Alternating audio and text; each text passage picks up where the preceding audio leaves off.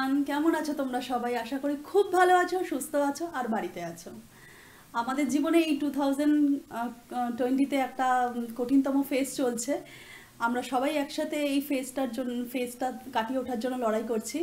এই সময় আমাদের যা হবে সবটুকুই মেনে নেওয়া ছাড়া আর কোনো উপায় নেই। আগামী দিন ভালো হবে এই আশাটুকু ছাড়া আর কিছু এখন করতে পারি না।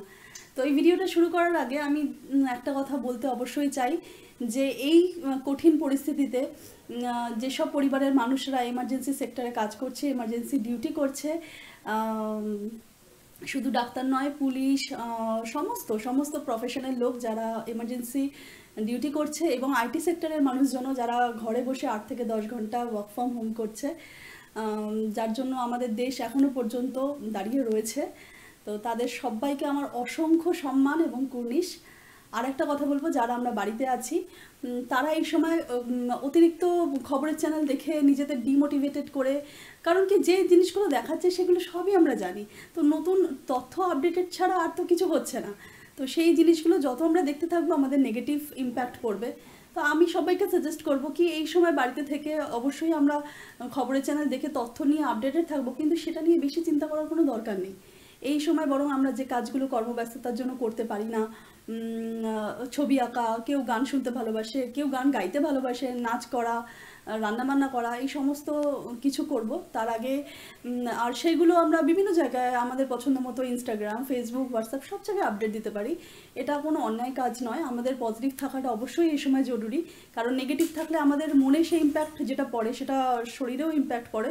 তো আমাদের সুস্থ থাকা খুব জরুরি, কারণ এই সময় আমরা সচরাচর সমস্ত চিকিৎসার জন্য ডাক্তারও পাবো না। তো আমি বলবো তোমরা সবাই পজিটিভ থাকো, যার যেটা ভালো লাগে সে কাজগুলো করো।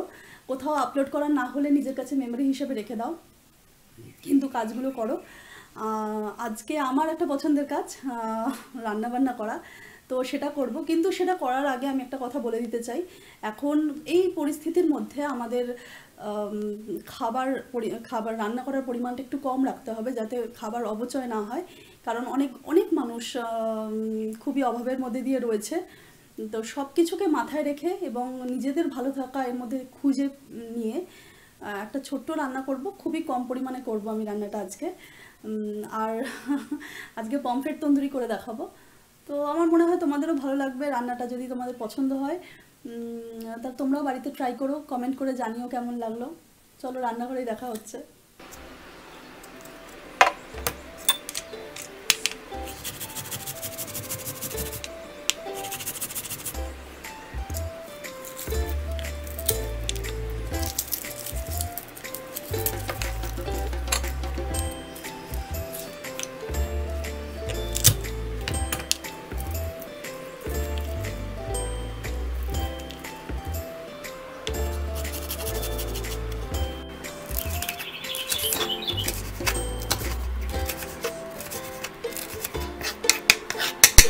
পমফ্রেট মাছ নিয়েছি।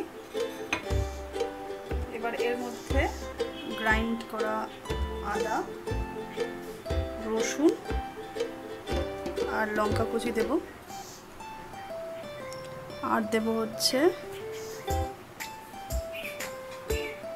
স্বাদ মতো নুন, গোলমরিচের গুঁড়ো,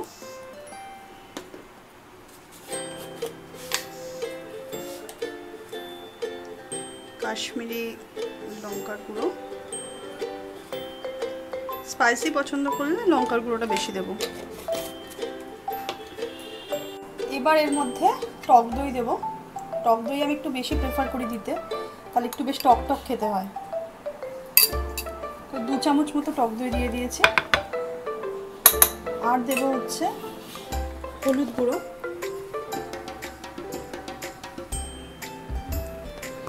দিয়েছি। মিশ্রণটা একটু জলজলে হবে, তো সেটাকে একটু টাইট করার জন্য একটু ছাতু দিয়ে দিচ্ছি। 1 চামচ মতো ছাতু দেব। এবার দেব মেন ইনগ্রেডিয়েন্টস, তন্দুরি চিকেন মশলা, এভারেস্টেরটা, এটা আমি ইউজ করব।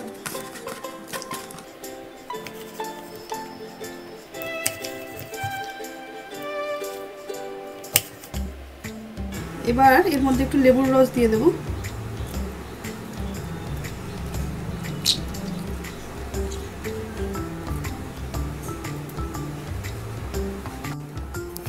এবার এই মিশ্রণটার মধ্যে দেব হচ্ছে গোলাপ জল 1 চামচ,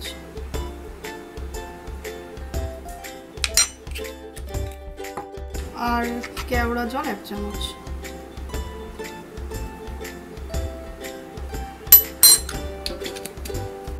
আর এই হাফ চামচ মতো চিনি দিয়ে দেবো। এবার 1 পিঞ্চ মতো জাস্ট একটুখানি ফুড কালার ইউজ করব। এই পুরো মিশ্রণটা ভালো করে মেখে নেব।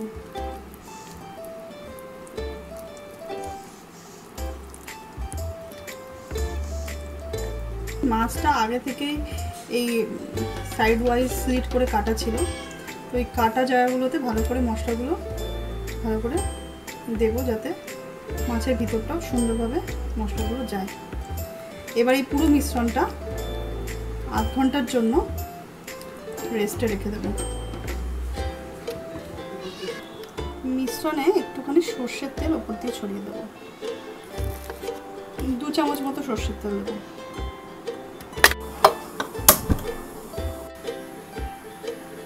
এক কলা মতো তেল দিলাম।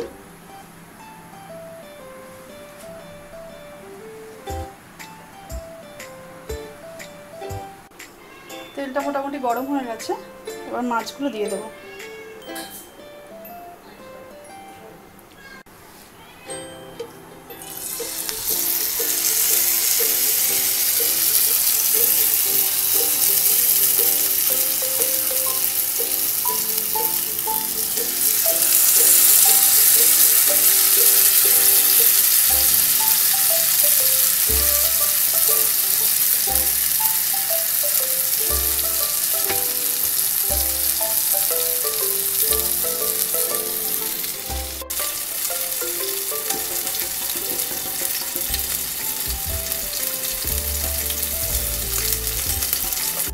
একটা সাইড মনে হচ্ছে ভাজা হয়ে গেছে,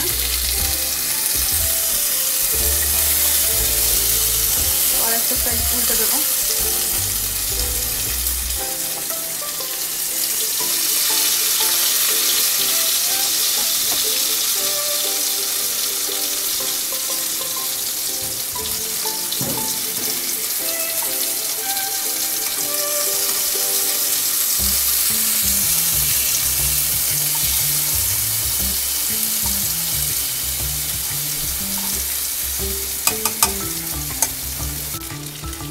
মাছগুলো ভাজা হয়ে গেছে, এবার একটু একটা জালি নিয়ে গ্যাসের উপর একটু সেঁকে নেব।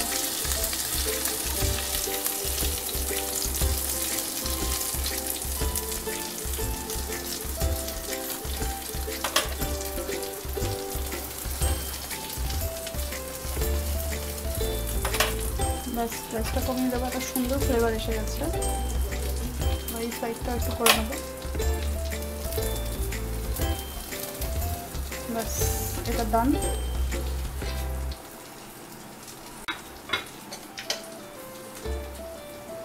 সেম ভাবে আরেকটা মাছও করে নেবো।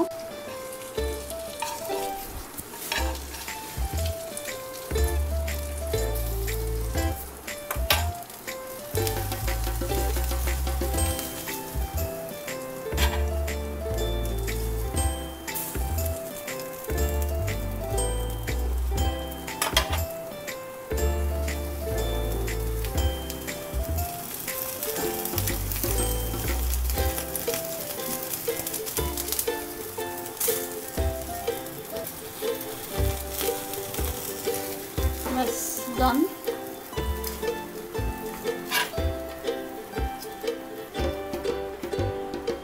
গার্নিশিং এর জন্য একটু ধনেপাতা কেটে নেব।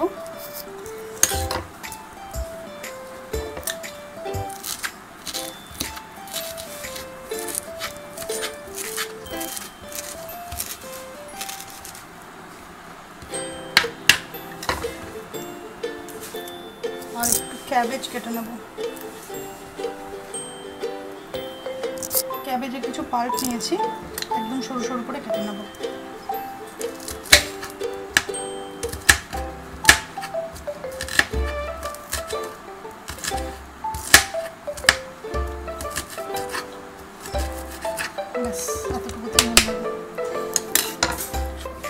এবার জাস্ট সুন্দর করে গার্নিশিং করে দেবো।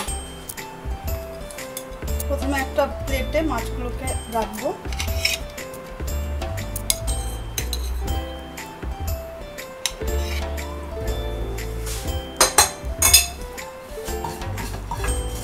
যে এক্সট্রা মশলাটা ভেজে রেখেছিলাম সেটা একটু দিয়ে দেবো।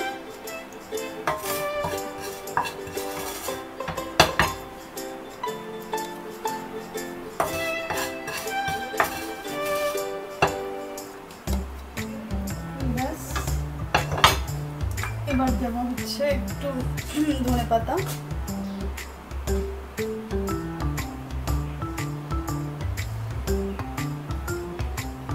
আর একটু বাঁধাকপি পাতা।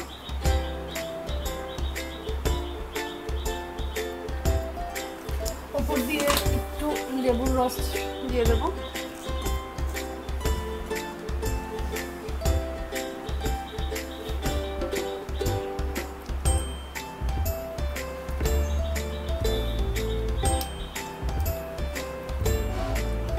আর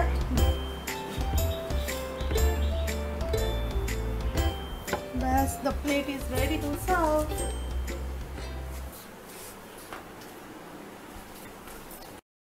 এবার আমি একটু নিজের বানানো খাবার নিজেই টেস্ট করে দেখি কেমন হয়েছে।